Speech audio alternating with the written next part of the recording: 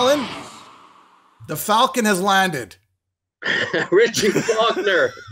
Lads, it's a pleasure and honor, as always. How are you doing? Great. Wonderful. Richie, you know, the last time we interviewed you, you had a UFO shirt on dedication, so I went and got my 70s dedication for you. Fantastic. Fantastic. Love Thin Lizzy. Love the guys in the band. If the boys want to fight, you better let them. Oh, yeah. And somewhere in your house, there is a Metal Voice shirt. There's somewhere in your house, there's a Metal Voice shirt. There is. I had to run to do this interview today. I forgot the time and I forgot to put the shirt on. Actually, I wear it every day. You know, I wear the Metal Voice shirt every day, and it was just today. I put it in the laundry, and that's why I haven't got it on. Every other day, I've got it on. I promise. Okay. How about this? Send us a picture. Send us a picture with the shirt if that's cool. How's that? I'll do that. Like an endorsement. Of course. Cool. Love it. Thank you. So great news. Elegant Weapons' debut album, Horns for a Halo, will be released on May 26th on Nuclear Blast Records, featuring the Falcon, Richie Faulkner. Of course, we have Scott Travis on drums on the recording, right? Rex Brown from Pantera on bass. And who am I leaving out? Of course, Ronnie Romero on vocals. Richie, it's a very cool album. Alan, I know you got lots of questions, Alan. Oh, look, every year, Richie, you know, I try to plan our year-end best of. This is the album for me everybody else has to measure up to for 2023. That's very nice of you to say, man. I'm very grateful for that, and I'm also grateful for the guys on the record. You know, it was under the circumstances that it happened. You know, during COVID, I got the songs together and asked Rex and Scott if they would do it. I didn't think Rex would do it, to be honest. He's a friend of mine first and foremost. I asked him, and he said yes. Yeah. So, I mean, I'm incredibly grateful, incredibly fortunate, and obviously Ronnie Romero. I mean, Ronnie's, I think one of the greatest new vocalists of our age. You know, so to get him on, he's got that classic tone, that classic soul. You know, but he's a modern singer, and he was the icing on the cake, really. I mean, you know, I got the track listing. I've been listening to it nonstop. And then I got the promo information, you know. And everything that you say in the promo, your interview and the promo information is everything I came away from listening to this album. So hats off to you. All the boxes are checked. You hit the nail on the head. Everything you tried to achieve on this, I think you succeeded. Because my first notes has that 70s kind of rainbow, kind of meets more 80s metal feel, and then I read your promo, and that's exactly what you were kind of describing in the promo.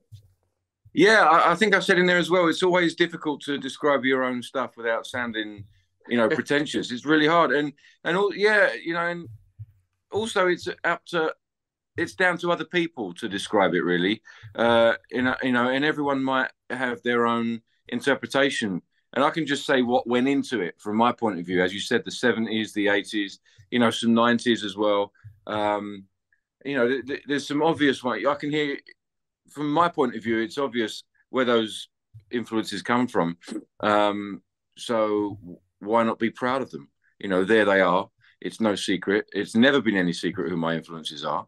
And you just got to be yourself. And that's the music that came out. And it's true and pure and organic. And that's all you can do, really. Yeah, organic's a good word. The word that came to my mind is a fluidity. There's a fluidity between the songs, and it's just got a vibe to it.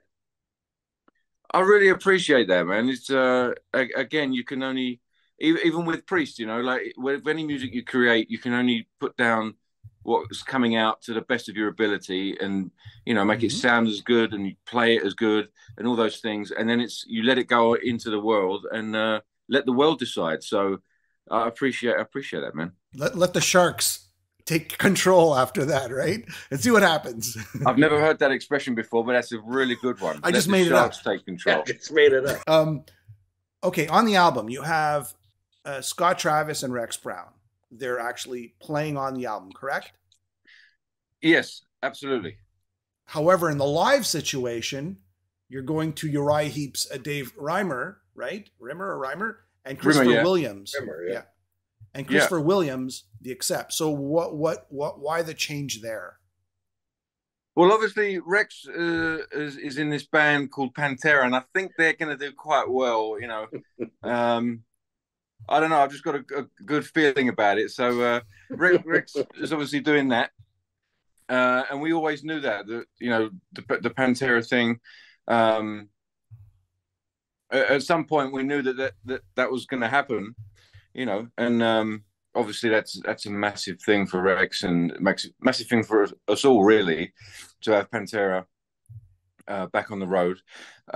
Scott Travis was unable to do the live dates, and I was just again fortunate enough to have him on the record. So when I was looking for the band to actually be the band and tour and play dates. Obviously, Ronnie was on board. Dave Rimmer's a very good friend of mine. I was his best man at his wedding, and we've known each other for over 20 years. We used to play all the gigs we could in London and England. We used to tour around playing covers, anything from Deep Purple to Van Morrison to Jeff Beck to the Stones to, you name it, Priest, Maiden, Purple, anything, we've played it all for 5 days a week for 20 years, whatever it was. So we're very close personally and musically as well. So when I was looking for a touring bass player and a bass player to be in Elegant Weapons, Davey was the only choice, really. And Christopher obviously is an accept, and Christopher actually played on the early demos of the Horns for a Halo record. Scott was unavailable, and I wanted to get the process moving. So I called up Christopher and I asked him, can you come and play these songs, so we can start putting the tracks together, and then Scott can come in later and work his magic. So when it came to, again, putting the band together and, going on tour and doing these dates, Christopher was the only choice, really. He knew the songs already. He was already in the family, so to speak. He's a great guy, fantastic drummer. And again, there was really no one else. And just a follow up, if you were to record a new album, would it be with Scott Travis, or would it be sort of like the original sort of studio guys, or would it be with Christopher? Which lineup would you choose? How's that? Well, we've actually already started recording drums for the next record with Christopher. Okay. Because obviously as the band grows, we've done a couple of things. We've been doing some video shoots. We've got into rehearsals to do the live, for the live shows, and that becomes the band. Obviously, I've always promised Scott, really, that I'll do something with him after Priest, and it was fantastic to get him on a record. If he's unable to tour, then that's great. I just thank him for his service, if you know what I mean. And and Christopher's the guy, Davey's the guy. I don't see why not. That's the band. We're firing on all cylinders, and we really gel as a band, as a unit, with Ronnie as well. So we're gonna push on like that. Okay. So if we could just touch base about Ronnie, how did Ronnie come into this process?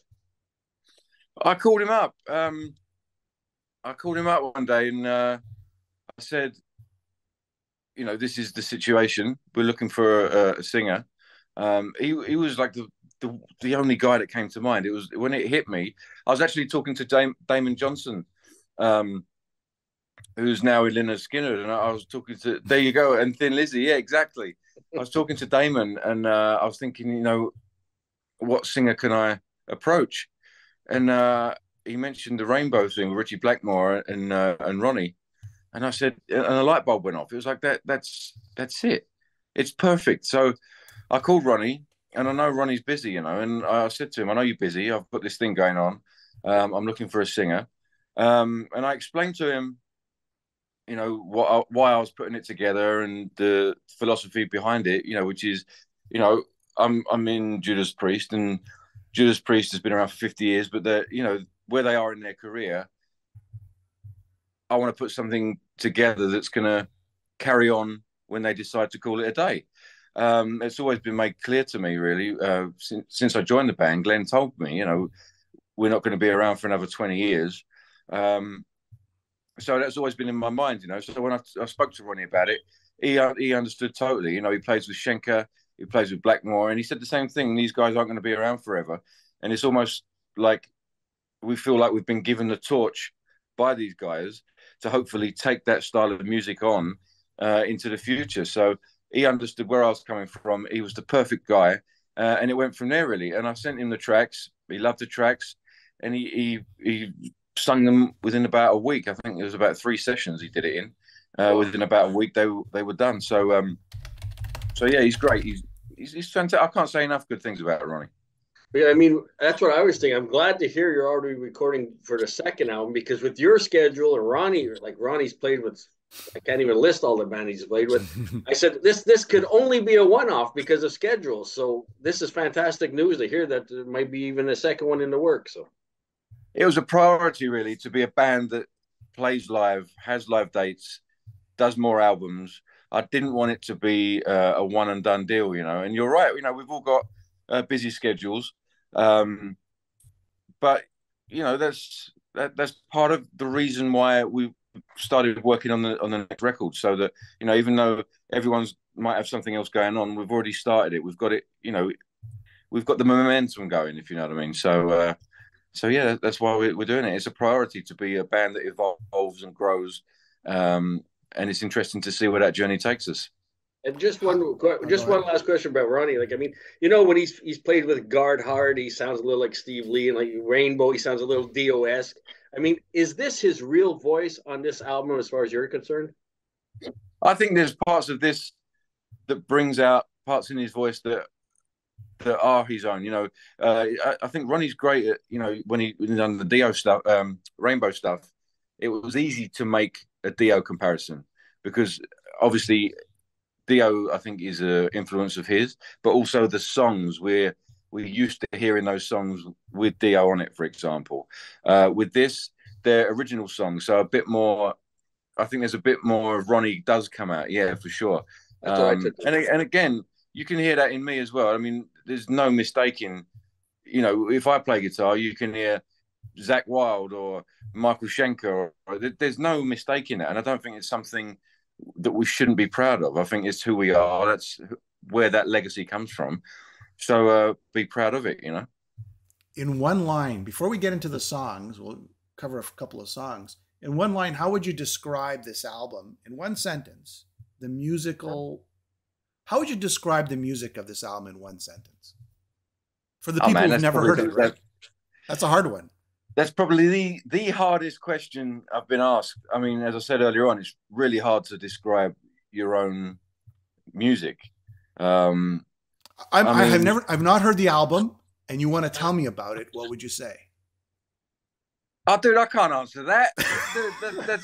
I'd have to say you'd have to listen to the part. All part of this is to, you know, give the listener the record and have them make their own opinion about it. You know, what do they hear? Where does it take them? It's a record that comes from all of our influences, but hopefully has its own flavor as well. You know, I can't sum that up in one sentence, man. You just did. That was a mega long sentence then. No, you said it's an album that has all of our influences, and what was the last part? I forgot. You said it was an album that has all our influences, but has something sort of like a new direction or some sort, you said. See, I don't even know what I said. No. We'll have to look back at what you said. I'll answer. I'll give you my takeaway. It's like you said, it's got all your influences, but it's modern at the same time. It's really hard to describe, and it's got a certain vibe that is throughout. And your guitar playing, I love the way you've got the rhythm guitar playing, but you got these leads that overlap that is like just amazing. You know, the dive bombs with the guitar in certain places, and overall the guitar work and even the drums, like Scott Travis is really unbelievable on this album. I appreciate that again. I think you're right. I think if I had to sum it up, it's an album that takes from the past and hopefully, you know, moves on into the future, taking those influences into a new generation. I like that. How about that? Yeah, I like that. That works. I like that. All right, let's go into a couple of songs. Like, just sort of, you tell us your thoughts on the songs, and the songs that I'll throw out one that I enjoyed, and Alan could throw out one you enjoyed, and you could tell us what you thought about that song, or what does it mean, and or how you put it together. To me, "The Blind Leading the Blind" is to me the power melodic song that sounds kind of like in the vein of Scorpions, maybe, perhaps. And even the solo, I think I even hear like Matthias Jabs there. It just, I don't know, maybe I'm right or wrong about that. See, this is what I mean. This is the beauty of it. You know, I was never conscious of it sounding like the Scorpions until the internet started telling me. You know, it's one of those unconscious things, and it really wasn't. I mean, if there's any Matthias Jabs, it's all because it's in that it's in kind of the DNA. You know, the Scorpions, the Michael Schenker, the you know, even things like Metallica or Sabbath or, you know, stuff like that. It's all unconscious. It's stuff that I like as a guitar player and a musician, and stuff that I want to play and hear. And then you get that impression as well. That's the beautiful thing. I think, to me, I can hear Children of the Grave, you know, that kind of dun dun dun dun dun dun, dun, you know, that sort of gallopy stuff. I can hear influences in there. I think it was one of the first songs that I actually completed as a track, you know, for the record. And I thought it's a straightforward rocker. It's easy to digest, and just announce to the world that this is a new album, a new band, and a new track. So it was perfect, really, to release first. You know, just to add to that, Richie, you know, of course, Judas Priest, like you said, is celebrating 50 years. They've got their own metal god style. It is what it is. So how did you go into this album kind of unstrained, without any prior history that you kind of have to respect? What was your thought process leading into this album? What did you want to achieve? I wanted to achieve something that was different, you know, that stood on its own two legs. If it didn't do that, if it was more Priest stuff, then there'd be no point. You know, that would go towards the, you know, some Priest material. And they've allowed me to do that for the last, you know, more than 10 years. They've allowed me to be part of the writing team. We've made 2 Priest records. You know, we almost finished the 3rd one. There's no point in making a band outside of Priest that sounds like Priest. I wanted it to sound, I didn't know what, but I wanted it to sound like its own thing. And I think it does. And that's one of the reasons that I pursued it in the beginning, because it was taking on its own life and its own character. And I thought, this is something that I could pursue. You know, there's more bluesy elements in there, which are more akin to, you know, earlier Priest, maybe, you know, that progressive blues stuff. But I just think it had its own character and something that I could stand behind as my own band and take that forward into the future. Well, you hats off again, because Jimmy even mentioned earlier, listen to all of his songs. We're coming over all these influences, but Judas Priest is not one of them. Oh, it's definitely in there. I think definitely, it's definitely in there. And again, it's the way it's perceived by the listener, really. But that's definitely in there. There's some more metal elements, and then there's some more bluesy elements. But there's definitely some metal elements in there. But I don't think it's a heavy metal record. I think it's more of a heavy rock record, if you know, if that makes sense. Yeah. All right. Alan's go. Sorry. Well, I had a Ghost of You, which you got, like you said, that bluesy 70s feel. For some reason, Ronnie James Dio comes to mind for maybe early Rainbow albums. You're howling at the moon on that track, and I think that's one of the stronger tracks for myself on the album. So, I appreciate that, man. I mean, it's you want to. For me, I like to hear things that reference things that I know, but don't copy them and do their own thing. And it's hard to do, because obviously you're reaching out to a lot of listeners, so you've got to do it for yourself, really. So I like, you know, when I put down a song, I can hear where it comes from, but I can also hear where it can go with someone else, you know, when someone else listens to it. Horns for a Halo. Now this one, I was kind of thinking, what does this remind me of? And I just saying what it reminds me of just as a point of reference. I don't mean it sounds like that. It reminds me of Dehumanizer from Black Sabbath, especially the midsection. You know, it's more complicated than most songs. I kind of dig it because I'm a huge Dehumanizer fan. and maybe it even falls between somewhere between Dio and Tony Martin era Black Sabbath. I don't know if that's. Did you get that from anybody else?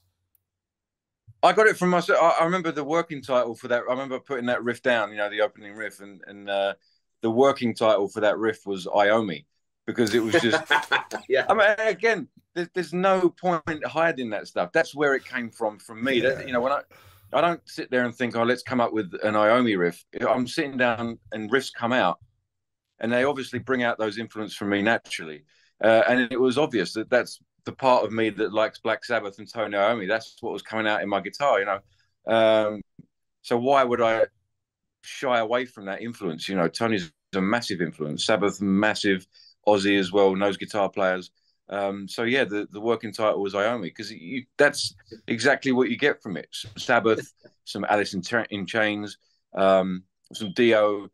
So yeah, you're absolutely right. You hit the nail on the head there.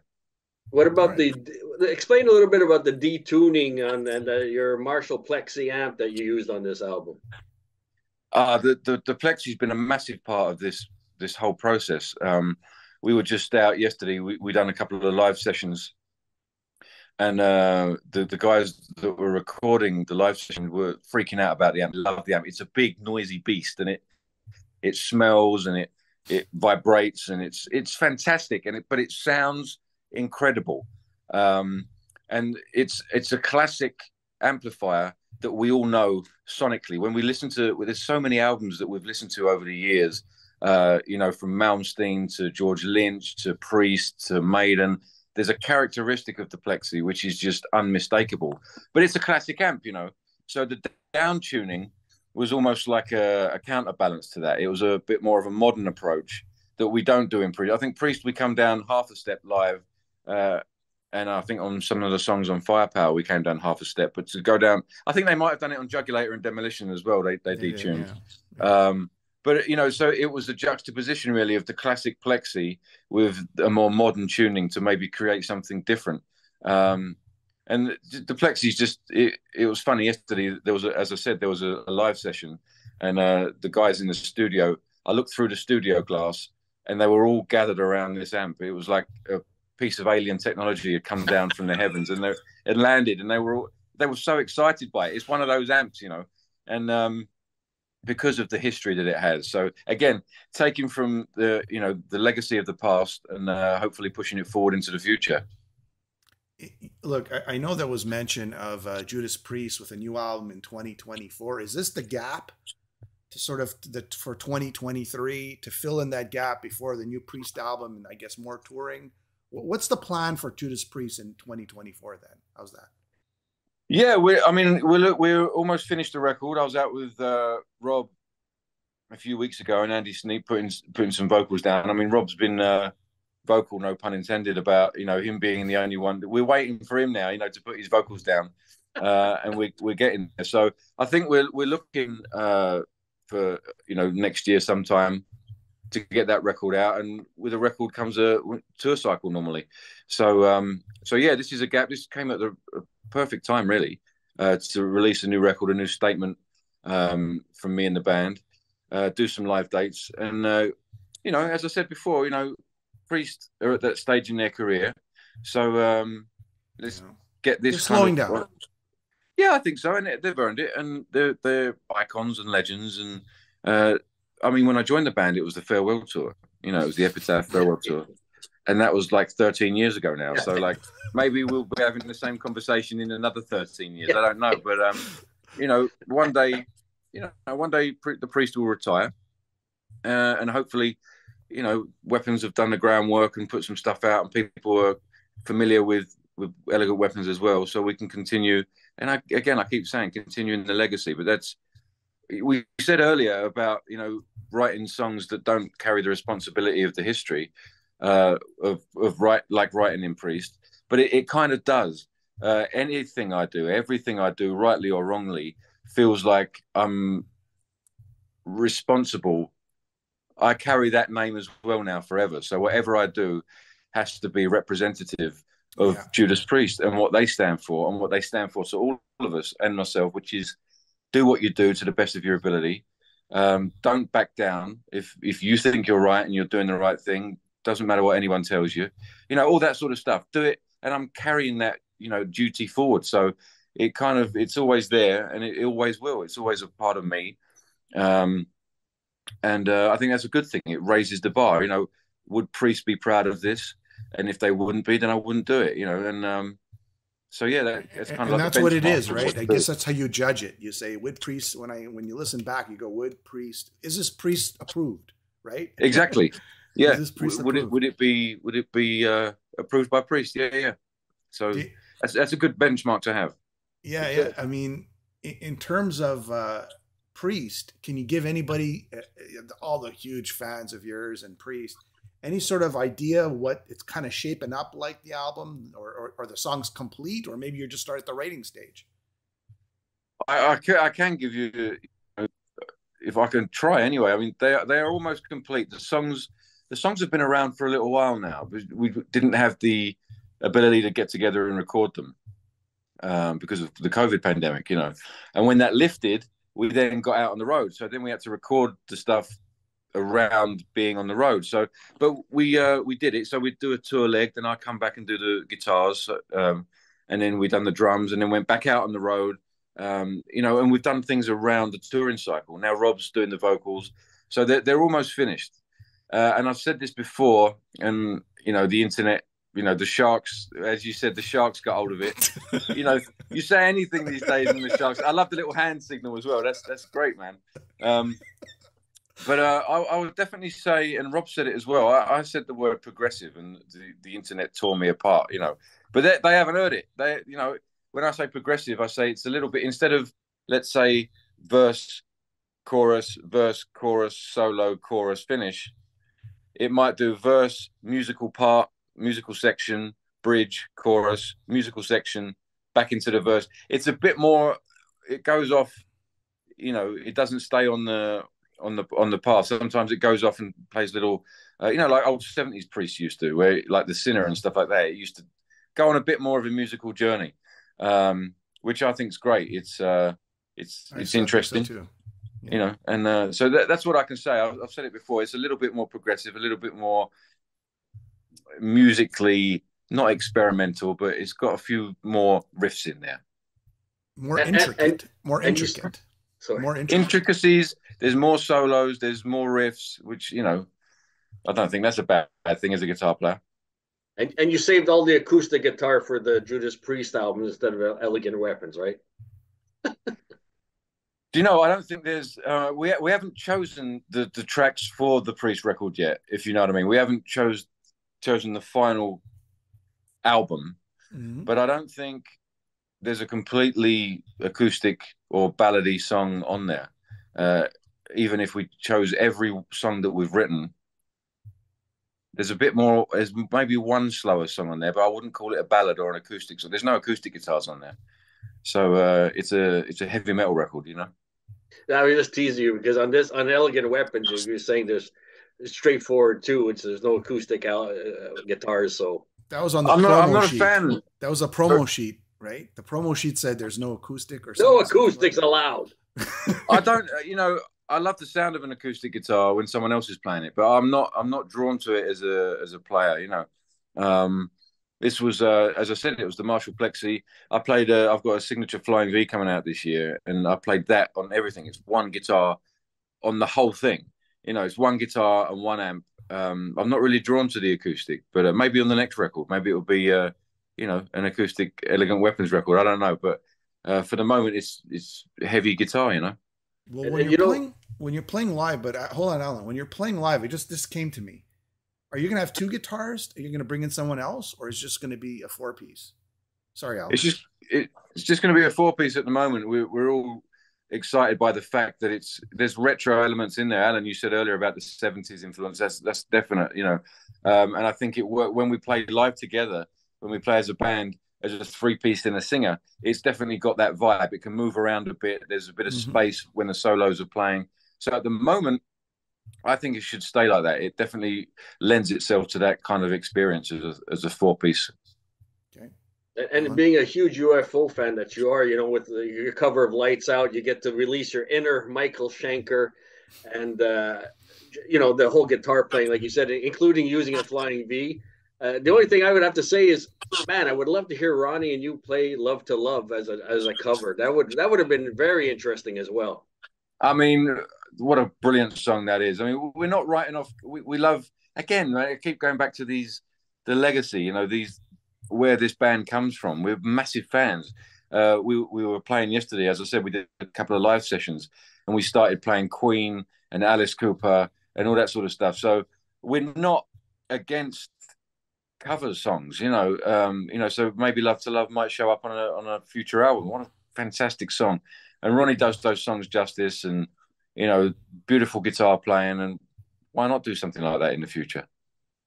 I guess on a final note, your Hall of Fame experience when you were at the not Metal Hall of Fame, at the Hall of Fame, Rock and Roll Hall of Fame. What was that experience like? And I think we asked Les, right, Alan? I think we asked Les. Yeah, Les was there too. Yeah, we interviewed Les. Yeah, I think we asked Les about that too. Did we talk to you like a year ago before this happened or after it happened? I don't remember. But I mean, how was that experience like, the whole Rock and Roll Hall of Fame? It was surreal, really, to see. I mean, I was a bit, I'll say I was a bit against it. I think my opinion has been we did talk about it, and I shared my opinion. So I was a bit against it. It's not very rock and roll, but as far as I'm concerned. But when I got there and you see who's there, and it's like, holy cow, that's Lionel Richie, or that's Pat Benatar, that's The Edge. He's there. That's Annie Lennox and Dave Stewart. They're right there, like four feet away from you. You can't help but be like, wow, that's pretty amazing stuff. Whatever music, Duran Duran, there's Simon Le Bon there. I'm a big fan of that stuff anyway. But even if you don't like that type of music, you can't deny you're in the presence of some legends. It was an amazing thing. And obviously KK was there. It was great to meet KK. I'd never met KK before. Oh, wow. He was a honest, a proper gentleman. It was great to meet him. I know the band, I've got a history with him, and I have by default, but there's no problem with me and him. I haven't got a problem with him. He hasn't got a problem with me. So That's right. It was great to see him and Les. I've got a relationship with Les. We used to play covers and stuff together in England. But it was great to meet KK and play with KK and be part of, and be allowed to be part of their induction, be part of the band that, it was important for the band to represent Judas Priest in 2022, which when it was, but also include the members that were on the ballot, so that's why I was up there. I didn't have to be. I actually offered to get off, and not be a part of it and let those guys do it. But they were adamant they wanted me up there to represent. No, it was the band right. You were there. It was right. You were there. I think. I appreciate that, but it was the old guard and the new guard. You know what I mean? It's together. I think that's family. And playing with Ken, it was great. If I ever get the chance again, who knows? But I got the chance to be part of the triple attack team with Judas Priest. So it was an honor and a pleasure. Love it. Alan, you got anything else? Yeah, just Cross My Heart and Hope to Die. I really got to say that the favorite solo on the album is on Bitter Pill. So, brilliant, man. Thank you very much. And speaking of other legends, you did mention George Lynch earlier. He just came out with Sweet and Lynch. Is there going to be maybe a Lynch Faulkner down the road? A few names here: Lynching Falcons, or Falcon Mob, or Falcon's End. There's maybe some titles you can use. Falcon Mob. I like Falcon Mob. That's cool. I don't know, man. Again, you never know what the future holds. George is a blast. I love George. Hilarious. I was never a huge Dokken or Lynch Mob fan. I wasn't really privy to that sort of stuff. But I was always a huge George Lynch fan. As a guitar player. And now I'm. He's almost my father-in-law, and he's a lovely guy, as you guys both know. So who knows? Again, I keep saying it. Who knows what the future holds? It's an exciting thing about this band. Like, where are we going to go? Are we going to get a guest musician in? Are we going to do covers that we want to play? Who knows? Let's see what the future holds. And it's an exciting time. Well, I'm really happy to hear that Elegant Weapons is your first solid footstep into the future, planning for your future. For me, 10 out of 10. this is the album that everybody else has to measure up. Like I said, in 2023, congratulations. It just shows all your influences, and it's something quite unique in the sound, the feel, the vibe. You've able to merge the past with the future, and it's just a 5-star album as far as I'm concerned. Oh, look at this. Alan's just, ooh, look at that. Thank you very much, Alan. Richie, look at that. The highest review I've had to date. That's brilliant. Thank you very much. He summed it up in 4 sentences. Alan summed it up in 4 sentences. What did he say? What he just said. I'm just trying to say he summarized the whole album. Oh, I see. I see what you're saying. Yeah. So, Alan, if Jimmy ever asks me again to sum it up, I'm going to give you a call and say, just give him my number. Yeah. Elegant Weapons, Horns for a Halo, on May 26, Nuclear Blast Records. I'm assuming you could pre-order it now, correct? That is correct. Yeah, there's vinyl options. There's there's the original version, but there's vinyl options as well. So yes, it's ready for pre-order now. Okay. And on that note, Richie, it's been a pleasure. Todd Latore says hi. So who does? Hi from Todd Latore. He says hi. Ah, Todd, beautiful. Hope he's feeling better. He was ill a couple of days ago, wasn't he? He's feeling he's better fine now. Yep, he's good. Killer singer. Love the guy, man. Love the band. Great so say hi to him as well. Okay. And on that note, Richie, have yourself a wonderful day. Guys, it's always a pleasure. Talk to you soon, no doubt. Yeah, hopefully. Absolutely. Thanks. Always a pleasure speaking to you, Richie. Keep us Have a posted. good day, man. Have a good weekend.